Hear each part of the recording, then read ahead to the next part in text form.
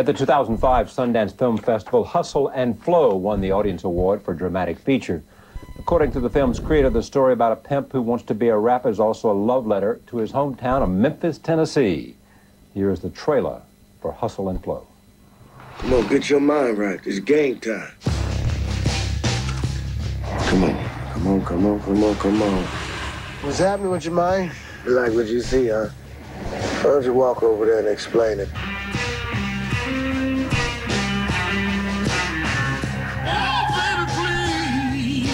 It's hard out here for a pimp, man, for real. Hold on, I like that, man. It's hard out here for a pimp. You ain't never gonna be nothing more than what you is right now.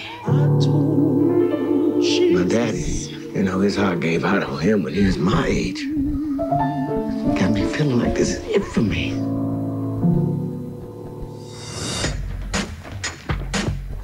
It's like all my days, I've been hearing this beat in my head, man. Things don't always come together just because you want them to, all right, man? Just listen to it. If you ain't feeling it, I'm out your life, okay? Woo! Hey, man. Hey, Shelby. We bring him in, help him develop our sound. You know he white, right? No. He just light-skinned. That's a 1 in a million shot. This dog got him some tricks, man. Put your hands on the wheel. That means we in charge. We in charge. Before I put my mouth to this mic, this track here, this is my heart, man. This is my life, and it's a battle within. I gotta survive, even if I'm sinning to win. It ain't the size of the dog in the fight. It's the size of the fight in the dog.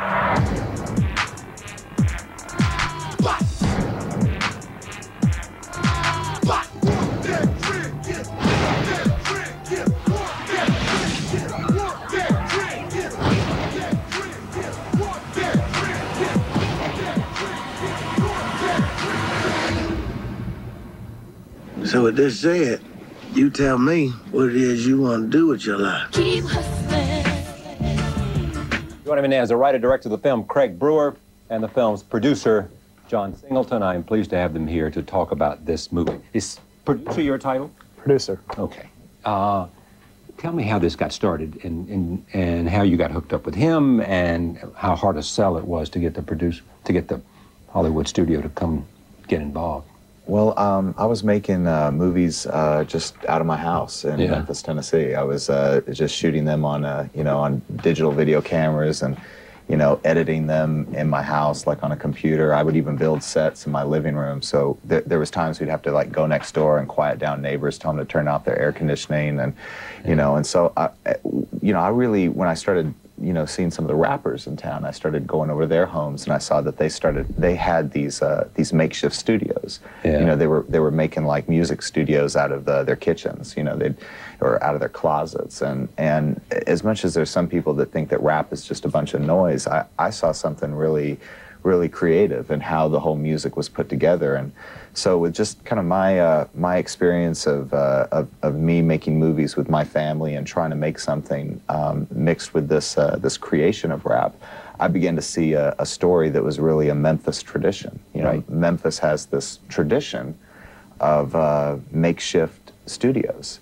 Sun Studios, where Sam Phillips began. It was like a boarding house, and Stax Records, which is it's like a movie theater that they, just an abandoned movie theater that they put a curtain down the middle and made a recording studio. Yeah. But it's those limitations throughout Memphis's history that I think ultimately make some of the most incredible music of our age. So I wrote the script, and Hollywood, I tried to get some studios to make it, but it was like a 4-year journey, with a lot of them saying no, and not with you, or not with the cast that you want. And Stephanie Elaine, who's the producer, wanted to finance it herself for like $500,000, and so she sold her house, and she was going to ask John Singleton, who she gave helped John get Boys in the Hood going, see if John would maybe come in on half of it. And so that's when Mr. Singleton came into my life. You saw it and said what? The idea. this guy deserves to be a filmmaker. I read the script, and I called him up and I said that he'd done what they had always told me at USC Film School. The cheapest way to make a film is to write a film. And reading the script of Hustle and Flow, the story leapt off the page, and it deserved to be a picture. So we, like Craig says, we went around to all these different people that are friends of mine, studio executives, and I went along with Craig and Stephanie, and I was so cavalier about it. I said, okay, I just made a movie that made $230 million, you know, Too Fast, Too Furious. I can go on and tell them that this is a hip and cool movie, and it's going to make a lot of money, and Southern hip-hop is the hottest thing around, and they're just going to fall to their knees and then like say, we want to make the movie. Anything you say, John. Yeah, anything you say, John. And it didn't happen. And we were. So what did they say? They said that they really loved the script, they loved the material, that they had hesitations on casting Terrence Howard because he wasn't a known actor. He wasn't someone who would bring in an audience, they thought. One studio had issue with Craig being white. They said, you know, well, won't sell. It won't sell. He's a white guy doing this movie. And so we were sitting... hadn't thought about Eminem, had they? Yeah, I know. We just sat around and we was like, we were despondent, and I called him up one night and I just said, you know, I'm going to greenlight it myself. I'm going to do it, you know. And then he went to a concert in, was it Arkansas or yeah, Memphis? Actually it was in Memphis. Memphis. Yeah. And he went to this concert, and it was like Ludacris and David Banner and a number of Southern hip-hop crunk artists. And the whole audience was predominantly white. And he called me up and said, we're right. Hollywood's wrong. Yeah. Exactly. Go ahead. And that was it. Now, when you said I'm going to greenlight it, what did that mean? That meant that I was... Greenlight means for a studio. But... That meant that I personally was going to make the financial commitment to this film, to put up whatever it costs to make this picture. And that's what I ended up doing. And so then take me, what happened next? Well, you know, now we have to, you know, now I got to make this movie with John Singleton's money, you know, and so as much as everybody's like, that's a dream come true, you know, it's a little bit scary too. I mean, it's one of my heroes. My biggest point of intimidation was I said, listen, if you don't do this right, my kids are going to have to go to public school. That was it. I remember I kept saying, oh God, I hope my kids don't have to go to public school. Yeah, have a good day shooting. Yeah, so, but so I mean, the pressure. Yeah, but the comfort is that Memphis has been supporting me, trying to make my movies for no money, and this is an opportunity where, you know, I could really showcase the musical talent. You know, we had like a lot of the old school Stax artists do our score. I mean, they just live in Memphis, you know, so, you know, it was something where every day we felt that we were like doing like black box theater, you know, all the actors, and I mean, John Singleton was a studio, you know, all the casting decisions that normally I would have to kind of jump through a bunch of hoops with the studio, you know, John knew where the special effects would be with this movie, which is the performance, which is, you know, this very complex character, DJ. And he, you know, Craig, he just really had a straightforward vision of how he wanted to shoot the picture. He knew exactly what he wanted to shoot. There was no fat. You know, it's like we're kind of like brothers. Our cultural references, just from movies to music, just we work off of each other. And we sat up and watched a lot of movies like Midnight Cowboy and Taxi Driver. Saturday Night Fever. Yeah. Okay, so you two are sitting there watching movies, and you react to the same, to both movies. You like the same, you don't like the same, you see the same omissions, you would have done it a different way, and you agree on it. We're film geeks. We grew up in a time in which the movies that we watched were, there was a mixture of the film and the music. You would go to the movie, and there would be the life of the picture on the screen, and there would be a life the picture had when you listen to the album of the film. See, I'm a kid of the 80s. You know, I grew up on, you know, Purple Rain, Flashdance, Footloose, and these were all movies that, you know, had a very clear narrative line, but there was also, you know, I mean, who was Kevin Bacon? I mean, who was Jennifer Beals? They weren't like stars. But the narrative was just rather compelling, and the performances were really good. I mean, I sometimes will say, man, go back and watch John Lithgow and Diane Wiest in Footloose. You know, it's like, you know, you have really good actors do these, you know, really musical movies. And you both agreed on Terrence. We both, Oh yeah. That was clear. It was a lock. I mean, one of the things that was asked of us was if we could put a rapper in the role. You know, maybe we'd have more of a financial lead with the studios, and we were like, unequivocally, no, we had to have Terrence Howard play this role. Why? Terrence is one of those actors, and they would say this in the black community, that like in the black community, he's like a huge star. Huge. But he hadn't had a chance to cross over yet. He hadn't had the opportunity. He was always the great supporting player in various films where he was like the watchable guy in the background.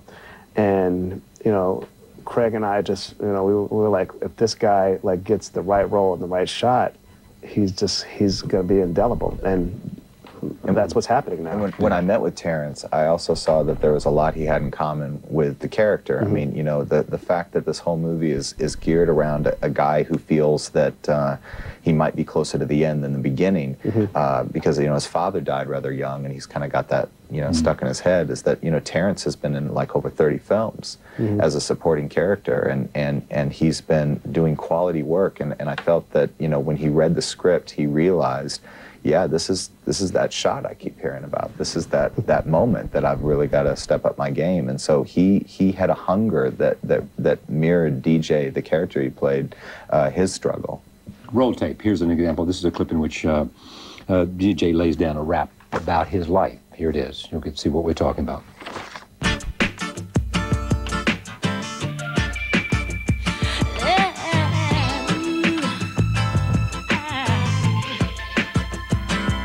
Look, this is my life, and it's a battle within. I gotta survive, even if I'm sinning to win. And if I show no remorse, I reap the devil's reward. He said he'd give me riches, but I'm looking for more. When I was young, witnessed my dad standing for right. Black pride in him, even though he passing for white. Took years from my life, now I'm missing the man. This is the gift I was given, so I just live by my hustle. Keep hustling. It ain't over for me, no, it ain't over for me. Keep going. I'ma step my game up and get what's coming to me. Keep hustling. It ain't over for me, no, it ain't over for me. Keep going. Keep on flowing. I'ma step my game up and get what's coming to me. You made the point while we were watching this.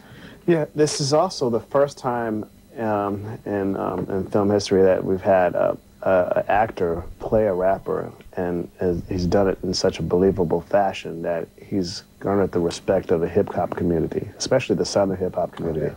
And that was a big thing with us. I told Terrence, I said, listen, I know you can play the pimp part, but can you be believable as a rapper? Yeah. And he said? And, you know, well, he said he'd give it a shot, and we took him to Memphis and hooked him up with Juicy J and DJ Paul, a group called 3-6 Mafia. Yeah. And they're independent artists that have sold like how many? Like 8 million They're records. platinum artists. I mean, platinum. They've sold so many albums. Yeah. And they make so much money because they distributed them independently. And we got him in the studio, and he made this one record over a 10-hour period. And once he made that one record and he came out of the studio and we heard it, we knew that we had something. Because when you watch the movie, there's a surprise that the character actually has talent. Yeah, you know, that's a surprise to him too. That's you see it on his face. All right, now here comes the criticism. This is from the New York Times. Manola Dargis. Great, I love this. Yeah, read on. We love it. Rubbish, she says. But it is precisely the kind of rubbish movie executives seek at Sundance, hoping that the film's beats, pimp hero, and putative exoticism will attract young audiences. Right. I had to look up rubbish, you know, and it's garbage. Yeah. So, yeah, you know, the most interesting thing about this movie is that it's never quite taken in the context of itself. It's always taken in the context of how much it was purchased for at Sundance. Right. And there's almost like this knee-jerk reaction that some critics have of like, why did they pay, you know, for so much for this movie? Well, everybody remembers the story. I mean, all these stories, whether it was in the Times or where it was, you know, all these executives were flying into Sundance because they had to negotiate with you guys about this movie. This was a hot movie to be seen, and everybody wanted a piece of it. That's what we wanted. Everybody wanted to make the winning bid. That's what we wanted. I mean, we set it up like that. We showed it to the right people in town that we knew were going to talk it up. And because Hollywood is more about the hype than it is the content. And we knew we had a great movie, but we knew that if we could hype it up in the right circles, that going into Sundance, people will really anticipate it. But one thing, I love it that that Manola said that is rubbish, because, you know, I've always told him, you know, that you have to be very careful of everyone liking your movie. And this movie was you know, so lauded at Sundance. We had a screening with 1,500 Mormons sitting there rapping to the screen. Yeah. You know, so I like to have a voice of dissension, but in this case, you know, it's like such a small minority, you know, of people that are saying that there's a debate between what is an independent film. Is it a film that is a film that only shows at like the Angelica or Art House pictures, or is it a film that could possibly be widely commercial? And I think there's a big debate within the independent film community as to what makes an independent film. This is truly an independent film. This wasn't made by many major, you know what I'm saying, how they have their satellite studios that make so-called independent films. This was financed by myself. You know, Craig, you know, came out of Memphis as a filmmaker. He wasn't manufactured. You know, he truly believes what he's doing and has a vision. And so I think that it's good that we have people who actually are going to say certain things about the picture, because I think that they're more speaking towards what they feel and what they feel in their background, as opposed to what the film actually is. Yeah, I hear you. Let me take another clip and we'll come back and talk more about it. This is where DJ Shelby explains to DJ and Keys his theory on rap music. Here it is. Rap is coming back home to the South. Yeah, man. Because this is where it all began. Heavy percussion, repetitive hooks, sexually suggestive lyrics, man, it's all blues, brother. It's all about pain and making music, man, with simple tools. By any means necessary. You got to get what you got to say out, because you got to. Every man, you know what I'm saying? Every man has the right to contribute a verse. Let me get at this too. There's a deal made with Paramount, right? Yes. They get the rights. They come out on top in terms of buying this. They make a multi-film deal with you guys? Well, we with you. licensed the picture for them for a period of time. Right. You know what I mean? And then I made another deal with them for 2 more films, puts that were for $3.5 million a piece. The reason I did that was Craig had this other movie where we had talked about, you know, doing, and we really felt that no matter what, that we were going to have a big problem getting a studio to greenlight it. Yeah. And it was really controversial. Hold up, it's really controversial, and we just had to lock in the money for this other movie. Now, since the movie that we thought we were going to make, that we never thought would ever be greenlit, they've greenlit. It's Black Snake Moan. He's doing it this fall. Right. And it's with Samuel L. Jackson. What makes it so controversial? Well, I mean, see, we're going to get in trouble. But, you know, I'm doing a movie. Well, Craig. I guess. No, it's exciting, It's though. about the blues. What, you know, every movie that I'm trying to do, I try to kind of like take a musical slant. You want music in your movies? Yeah, very much so, especially music from my region. And that's very important. And this next movie is about the blues. And so it's... But that's not controversial. What's controversial about the blues? Well, the main character. The main character is what? Well, she's I guess a nymphomaniac. Yeah. I don't really like that term because I've heard that that's not a correct term. I told him it's more commercial. Yeah, but she you know, kind of gets beat up, and this old black country guy takes her into his house and nurses her back to health. And when he finds out the whole town's where is Samuel?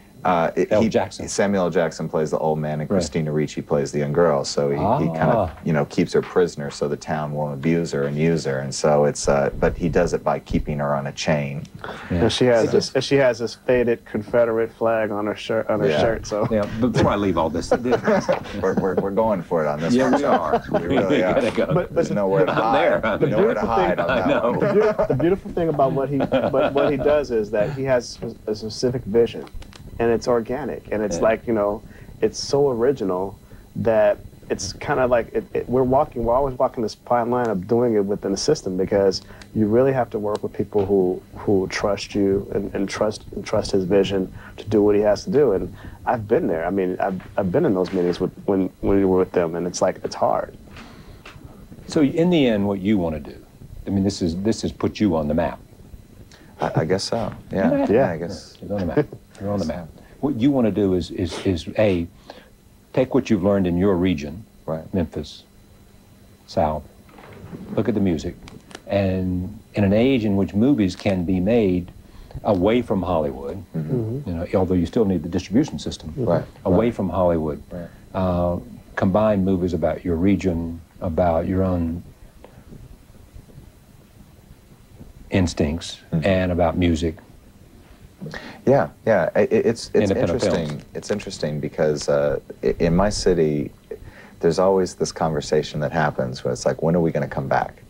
When's Memphis? Because we've never, regardless of what we've been through in our greatness, we never quite healed from, you know, April 4th, 1968. Martin Luther King. Right. Yeah. And the city has gone through many changes since then.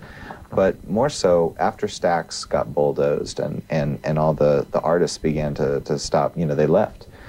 There's always been this sense of we have this rich history and we have this this rich music and these great musicians. What's that? And Elvis passed. And yeah, exactly. and Elvis passed. Yeah, there's all of these benchmarks that, you know, but it's very interesting that it's a film and that it perhaps is an independent film community that's going to start bringing more of a spotlight to the music of the region. Congratulations. Thank you. Thank you. It's great. I mean, I like to see people come together and make things happen. Hustle and Flow is in theaters nationwide on July 22nd. That's a Friday. Yeah. Great to see you again. Good to see you too. Greg, great to meet you. Pleasure to be here. Really. Thank you for joining us. We'll see you next time.